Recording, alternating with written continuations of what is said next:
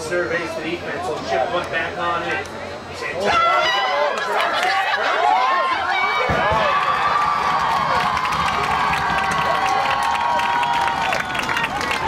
The UMBC bench.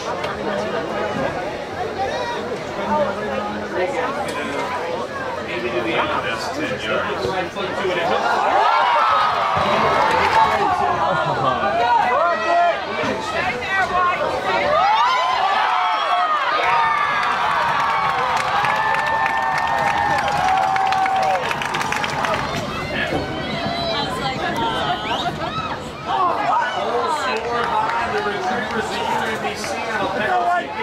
Final score, your University of Hartford.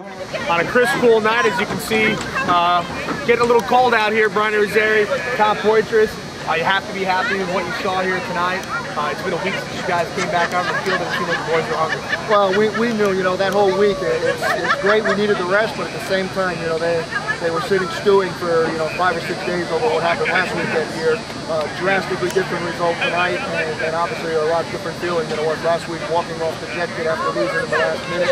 And now we get a big win, knock off the #1 team in the league. Again, a good homecoming night. Yeah, let's talk about the first goal. It seemed like you guys were out of the gate being very aggressive. We talked about it in the pregame, taking quality shots against quantity. Ty Saxelson right in the middle of the field. He does a really good job of surveying the defense. Your guys get back, on sides to Santaga, to Bernhardsson. Just talk about the momentum really. Once you guys put that goal in, you really were on cruise control. Well, we talked a lot about we scored last week first, and then we talked a lot about if we score first, we need to keep playing the game. And I thought we did a good job of that. But David, I thought, was tremendous tonight. I thought David Bernhardsson was just, big factor in the game. Got off to a good start, was running at their defense, causing them all kinds of problems. Caused a couple of the fouls that maybe, got guys sent off because he was running at them so well, and then he gets a goal and gets rewarded for his hard work. So he was a big difference in the game, and him and Anthony have a good combination and connection up there. And I thought Patrick did a real good job on the right, and I thought it was very good on the attacking side early in the game.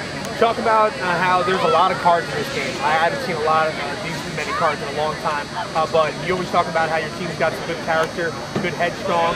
They didn't get in the mix. They got some cards called against them, but 3 red cards in total against UMBC. The wheels fell off of them.